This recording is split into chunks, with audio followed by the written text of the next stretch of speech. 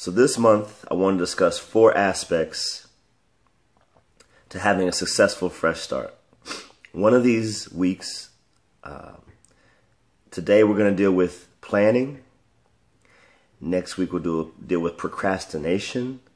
Then we'll deal with provision. Then we'll deal with progression. There he is, back on there. All right, so 4 things as it pertains to having a fresh start.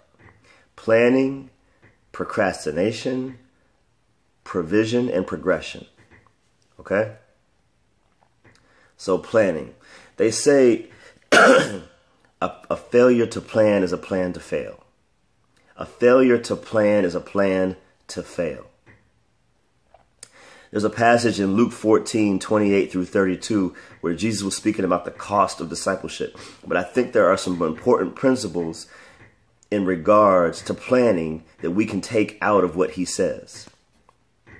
So somebody put that on the screen for me. Luke 14:28 through 32. Luke 14:28 through 32.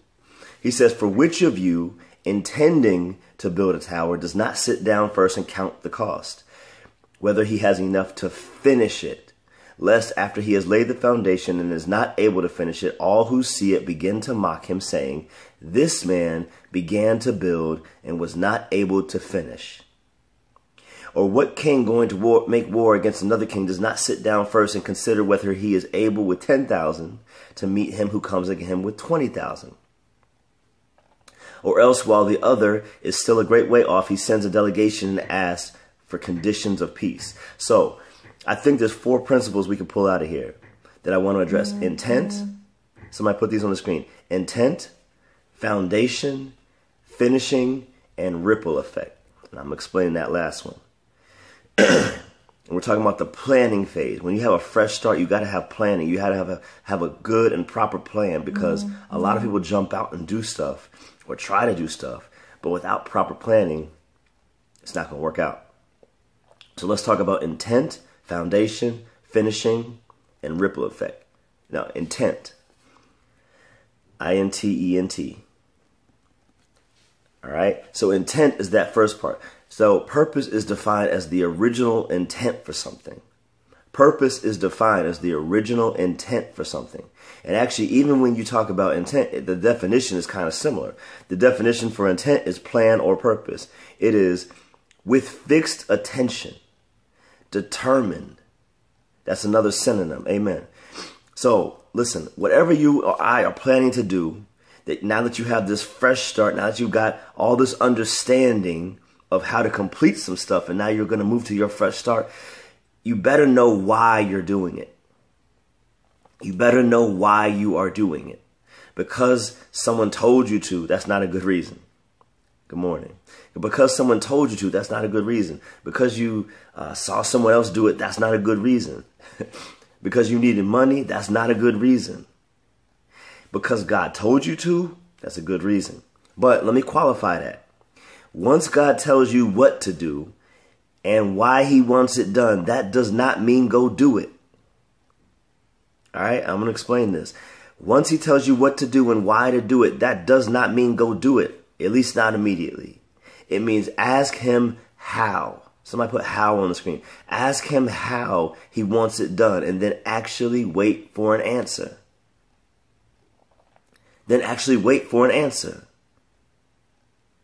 So many have launched out with good ideas. I'm not saying they were even bad, but they lacked proper planning and they ended up failing.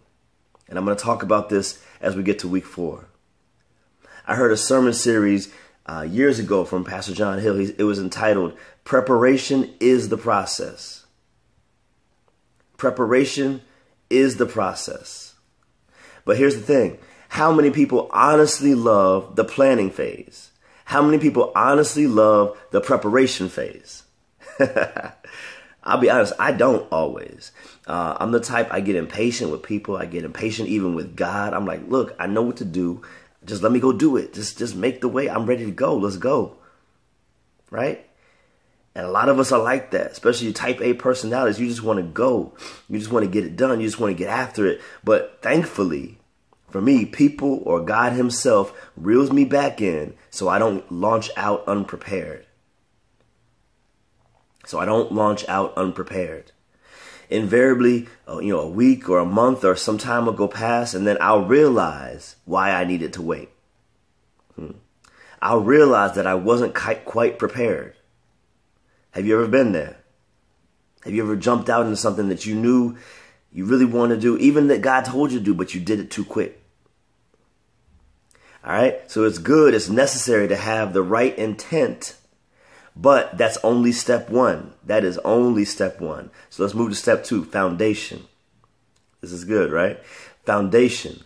Once you know why you have this fresh start and what you are supposed to do in this new season, make sure that you are given the how, that you spend time making it solid.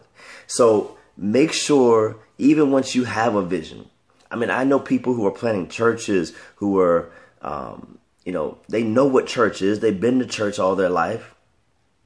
They know what to do, but they still spend months planning, meeting, organizing, praying, connecting, learning, so that the foundation is sure and certain. The foundation phase is where the vision is cemented. The foundation phase is where the vision is cemented. I was listening to a talk from Sue Campbell this week, and he said that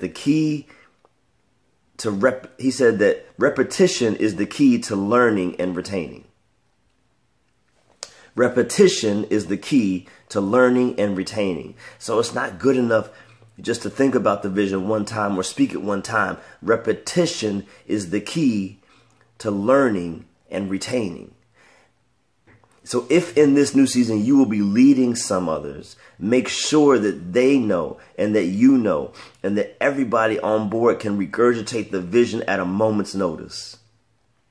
That thing has to pop off the lips like bubble gum. The person that lives or leads without clear vision is destined to fail or fall short. The person that lives or leads without clear vision is destined to fail or fall short. So it's good to have this fresh anointing, this fresh vision, this fresh idea, this fresh desire, but make sure you don't skip the planning phase. Jesus says in verses 28 and 29, "For which of you intending to build a tower does not sit down first and count the cost, whether he has enough to finish it, lest after he has laid the foundation and is not able to finish." So you have to determine ahead of time if you have what you need in order to complete the assignment. I heard Bishop Tudor Bismarck one time say this, and I'm paraphrasing. He said, God will give you the vision, he'll give you the purpose, and after that, you just have to do the math. You just have to do the math. You just have to figure out, okay, this is what to do. He's told me what to do. He's told me why to do it. He's even told me how. So let's calculate this thing. For example, some of you want to write a book. How many pages do you need to write per day? What days, based on the current schedule that you have at your work, are you more able to write? What is the purpose of the book? What is the price point that you want to set for the book? Do you pay a ghostwriter or do you write it yourself? How are you going to publish it? You're going to self-publish it? How much will marketing costs be? These are questions you got to think through. These are things you got to think through in the planning phase so that you don't get halfway through and say, oh, I didn't consider that. No. Start with a proper and secure plan. All right. So you want to start a business, for example. What is the market saturation of your business model in the community? Who are your chief competitors? Who would be the primary customers? What platforms do you need to master on social media in order to maximize the effectiveness of your vision? Who can you talk to for advice? Who's been here before? You want to advance in your career or your area of influence. How many books do you need to read in the next 6 months? I'm running through some books right now, y'all. How many professionals do you know in this line of work? Who can you shadow? Who do you want to disciple you? What is the salary projection of this profession? What classes can you take? How much are they? Amen. Think these things through thoroughly, along with many other questions. That is not an exhaustive list. but then start doing something. Think, then do. All right? Don't put the cart before the horse. All right, step 3, finishing. And I'm going to deal with this more in week 4, but I'm going to give you some brief stuff here. Listen, we are the sum of our choices. In life, you are the sum of your choices. This means that the choices that you and I make prior to and during the process will determine how we finish or if we finish. All right? It will determine how you finish or if you finish. A lot of people have started some stuff and it's still sitting there. Right? I'm going to deal with that next week. In this instance, I'm not talking about finishing life, although how you complete your purpose is the best determinant of how you finish your life well, or if you finish your life well. I'm just talking about finishing your assignment in this new season of your fresh start. Amen. So Paul says, and so put this on the screen, 2 Corinthians 8, 10 and 11. 2 Corinthians 8, 10 and 11. He says this, and in this I give advice. It is to your advantage not only to be doing what you began and were desiring to do a year ago. He says this, but now you also must complete the doing of it. Now you also must complete the doing of it. That as there was a readiness to desire it, so there also may be a completion out of what you have. See, sometimes as we get into the process, we can get tired, get a little worn down. But as Paul says, if there was an eagerness at the beginning, there was a reason for that. There was a reason for that. Don't forget that. Listen, this was so profound when the Holy Spirit dropped this to me. Don't forget why when how gets difficult. Let me say that again. Don't forget your why when the how starts getting difficult. That blessed me if it didn't bless nobody else. One more time. Don't forget your why when the how starts getting difficult. The world is waiting on what's inside of you to come out. The world's waiting on what's inside of you to come out. Don't forget your why when the how starts getting difficult. And it will, trust me. I'm telling you from experience. So then there's a ripple effect. That's step 4. There's a ripple effect. When you and I don't complete what we've been assigned to complete. When you and I don't complete what we've been assigned to complete. Jesus says in verses 29 and 30, lest after he has laid the foundation and is not able to finish, all who see it begin to mock him. Saying, this man began to build and was not able to finish. Wow. Don't let that be your testimony. Don't let that be the testimony others give about you. See, the fact that you will get made fun of, that's not really the issue. The issue is that people will associate your failure or my failure, especially if it's due to giving up or not planning properly, they will associate it with God's failure or that he didn't co-sign or ordain the assignment. That's the real issue. And that may not even be true. But guess what? Perception is reality.